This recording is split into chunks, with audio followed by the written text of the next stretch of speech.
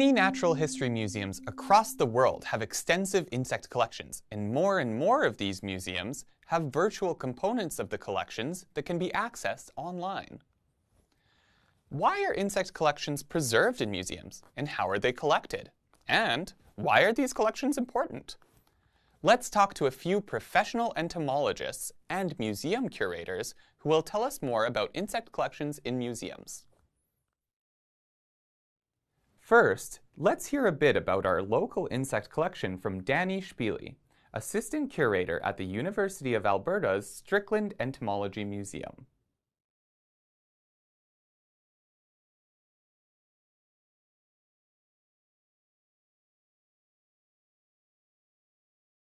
The collection here has over 1 million specimens. Most insect groups are represented. There are some groups, however, that we do not have specimens of, but overall it is quite a large and well-represented collection.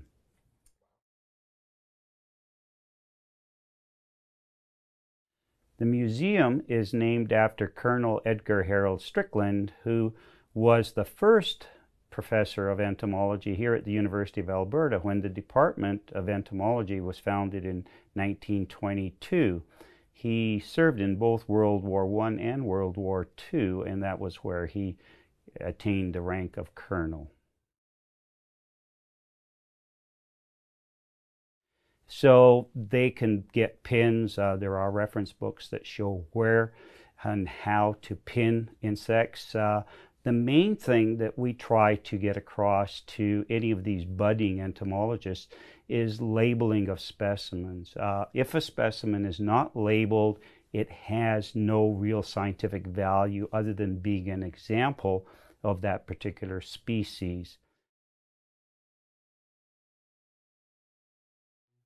Most specimens that are in the collection here have been collected by individuals. In our database, we have over 3,000 individuals that have contributed to this collection. So at the same time, staff, myself as assistant curator, I do a lot of collecting. Graduate students, amateurs, these are all people that collect and add material to the collection.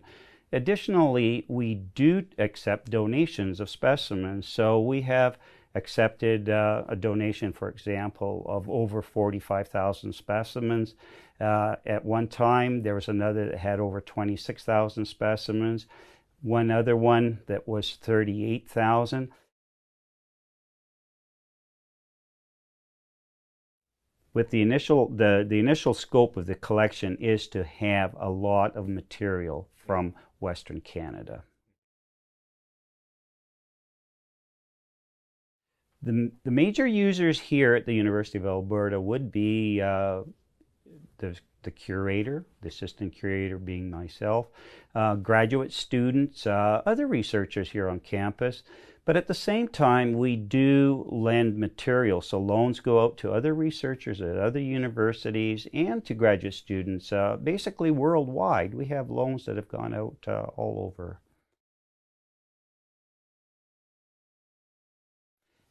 Managing an insect collection is a lot of work at certain times of the year. Initially, once this material is curated and sorted, put into the collection, it doesn't require a lot of care. The nice thing about living where we do here in Edmonton, the climate is rather dry, so we do not have to worry about special climate controls. For example, in places where they have high humidity, they are always working to try and maintain that humidity, bring it down to a constant level so that you don't have issues with your specimens. The collection here is probably fairly comparable to most any other collection in the sense of the types of materials it has. However, because our former curator, emeritus curator George Ball, his interest was in ground beetles, so we have an extremely good ground beetle collection. Our Mexican component of that is probably one of the best in the world. Felix Berling, who is our current curator, is very interested in Lepidoptera. So over time, that part of our collection has grown markedly. It is an interesting point when people do come here and see the collection for the first time. I think the most thing that they find surprising is the number of different specimens that we have here. It is quite a diverse collection.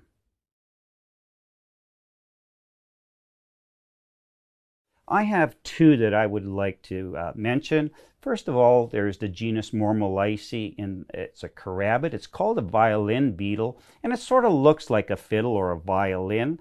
It's a beautiful beetle with expanded elytra, and this thing here comes from Indonesia and Malaysia. It's actually found with bracket fungi and so on. So it's, but as I say, very unique in its basically habitus. The second specimen that I would like to mention is the genus Proculus. It's a basalid. It's one which I collected in Guatemala when we were there, and I managed to dig it out of a rotten log, and that was where I found it. So it's a large, beautiful specimen. We also spoke with Peter Hewley, the curator of the Bug Gallery at the Royal Alberta Museum. This gallery harbors one of the largest live insect collections in North America. Let's hear about the Bug Gallery and what it's like to care for so many different arthropods. My name is Peter Hewley. I'm the live animals supervisor here at the Royal Alberta Museum. Our mission is to try to improve people's attitudes, to foster tolerance, respect, and appreciation for the invertebrates, the little things that run the world. Typically, these organisms are somewhat maligned and unpopular, and really they are the most integral, important, and abundant portion of any kind of ecosystem. So having a bad attitude towards bugs, if you will, is sort of, I like to think about it as ecological blasphemy. You're at the top of the food chain, and you're disrespecting everything that keeps you well fed. So trying to foster that tolerance, appreciation, and respect, and hopefully you walk out of here with a better understanding of the roles they play, and certainly walk out realizing that these creatures are worth more alive than they are stuck to the bottom of your shoe.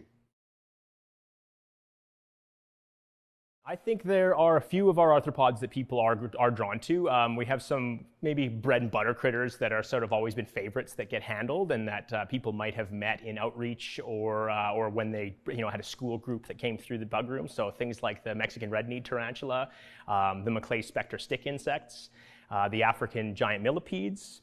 And then honestly, one of the biggest additions that I'm really excited about is our peacock mantis shrimp. I think being able to show those guys off is really, really neat. There's something that there's a lot of information out there on them, and I worked very hard to try to celebrate those characters that they have, but also try to paint a little bit more of a softened picture of them. When you hear about something that can wind up and go from 0 to 82 kilometers an hour in a punch in 2 milliseconds, and that has the broadest color vision of any animal in the animal kingdom, there did seem to be a little bit of, oh, these guys are murderous smashing machines, and I feel like that's kind of a mischaracterization. So hopefully we provided enough information for people to see, oh, wait a minute, they mate for life, they look after their young, they live for 20 years, they can perceive phases of the moon. Maybe they're not such monsters after all. Maybe it makes sense that they have this crazy color vision and pack a wallop. So that, again, with trying to change people's attitudes and soften that view a little bit. A number of the invertebrates that we keep could be considered dangerous. Things like our Mexican black widow and western black widow, as far as venom potency, do pack a bit of a punch. Nobody in North America has died from a black widow bite in 30 years. So it's not as though just because they're venomous, you are going to die if you get bit by them. And they're also relatively timid or docile species that if something your size, 1,000 times their size, starts poking around in their web, they're just running out the back door. They're not coming out to fight. Our velvet ants have a pretty decent sting as well. But again, it kind of requires some amount of mishandling. So most of this just comes down to training the staff and making sure that we treat things with respect, or potentially use a container rather than your thumb and forefinger. So we have a very dedicated team. We've got 5 staff members and upwards of 20 volunteers that help us feed this stuff. And that's really one of the only ways that we can make sure that this many mouths of this many varieties are all looked after. But certainly, understanding what those requirements are is a bit of a challenge. Yeah, it's a lot of different stuff, and understanding what they require. What do you have to feed them? What do they need for seasonal changes? That's a big thing with our native species, is do you provide them with a winter? We now have growth chambers that we can run at high temperature and at low temperature. So that's a big part of it. In order to we keep all these live things, and it's a fair amount of work to keep these guys all very healthy and happy, but the whole purpose of keeping them in a museum setting is to teach people about them. And so there are a lot of visitors that come and check this stuff out, but we also make sure that we go out to schools, we go out to sort of nature and animal-themed events around the city. In some cases, too, some of the smaller communities around Alberta don't really have enough, the public school in Bonaccord might not have enough money to put all the kids on a bus and send them to the city. So by coming out with a few animals, we can kind of make sure that they still get that experience. So the outreach, in-reach as well, where we have like programs that are running here in the building that are sort of predetermined and at a particular time. We're looking to try to beef that up as well and make sure that there are public interpreters and the education staff are competent in handling these sorts of things and confident doing it. So we're going to try to make sure that that's it's not just a matter, you should have a lot of fun coming through the gallery on your own, but there's also opportunities to take stuff out, have a little actual up-close, personal, hands-on experience with that sort of thing. And so that is a big part of it. I go out to schools, I go out to these events, you pack up a bunch of bugs. In the winter, you might want to put them in a cooler with a warm water bottle, but generally, yeah, we're making sure that we go and share those things outside of our building as well as inside. What's my favorite invertebrate? I have a stock answer for this, and it was, if you have brothers and sisters and you ask your parents who the favorite is, they won't tell you. They might actually have one, but they're not going to tell you, hopefully. Hopefully you have a good enough relationship with your parents that they're just, no, I love all my children equally.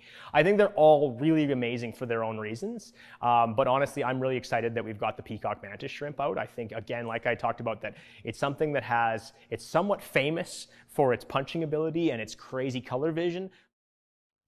As you can see, insect collections can be a great way to engage learners and provide opportunities for outreach with the general public. Arguably, one of the most important functions of insect collections is that they can contain a lot of important information if you know what you're looking for. The Strickland Entomology Museum's curator, Dr. Felix Sperling, has provided us with some insight on the use of insect collections in the scientific community.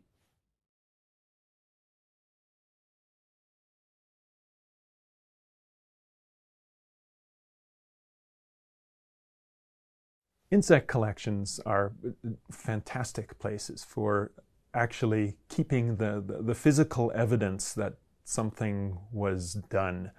And it's great for vouchers, which are the physical evidence that allows you to go back and make sure about the identity of the species that the researcher thought it was. They're also a really good way of giving you all kinds of options for future work. Like you can break off a leg later and get DNA out of it, or do dissections and look at muscles and sclerites that nobody had any clue about before. They're a kind of a time capsule that allows you to go back in to see what was there in places that don't exist anymore. Anything, including morphology, genetics, biodiversity studies, ecology. I think the question to ask is, what research is not supported by collections?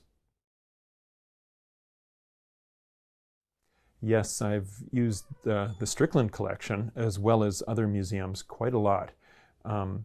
There's a number of ways in which I've used it for getting DNA off, a broken leg off a specimen, or simply the data from the collection. This is the physical evidence that can be kept for a couple of 100 years. That allows you to check up on that research and the name that somebody used. An informal definition is simply the physical evidence of a specimen that was used in research that also can be used to simply connect the previous research to something somebody's doing in the future. Education and outreach is essential to museums because it allows people to connect with the real thing. And the real thing is very inspiring because you can sort of turn it around and look at it, and it becomes a three-dimensional complete thing rather than a flat picture that is the equivalent of something on a screen that's distant from you. It's also very important to sort of lay out the diversity of things so that people can immediately compare them in ways that they can personalize. Insect conservation is important because basically what you're doing is you're saying that something is disappearing or something is changing. And really, collections are one of the few time capsules or time machines that you can practically have in terms of going back and saying, this was there, this was once common, this had a certain genetic profile, or something like that, it's absolutely essential for clearly nailing down the existence of something.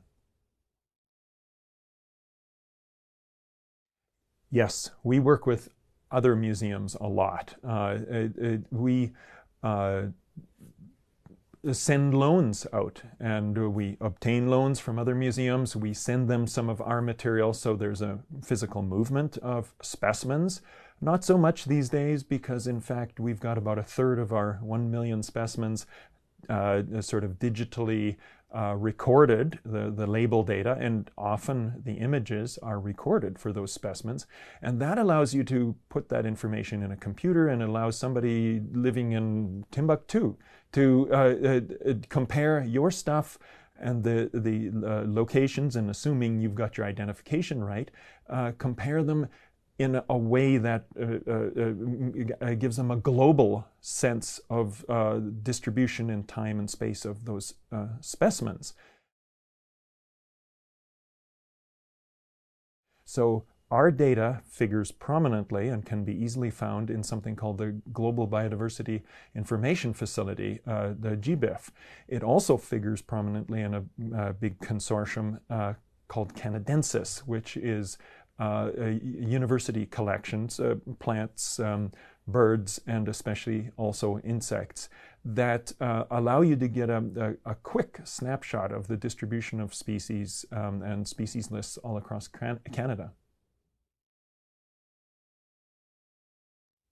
Yeah, my favorite, I have to admit, is the butterflies, because but then after that, it's like asking somebody who has multiple children who their favorite child is. I can't do it. I can say that the swallowtail butterflies have occupied my whole life, and they're right there, for example. They're big and beautiful and elegant and mysterious and accessible and difficult, very difficult to collect, so that's why collections are so important. Hopefully by now, we'll have convinced you that insect collections are both fascinating and important. If you've been inspired to create your own insect collections, you'll be glad to know that this is a very simple process. In the next video, we will share with you some pro tips for creating and maintaining your own insect collection.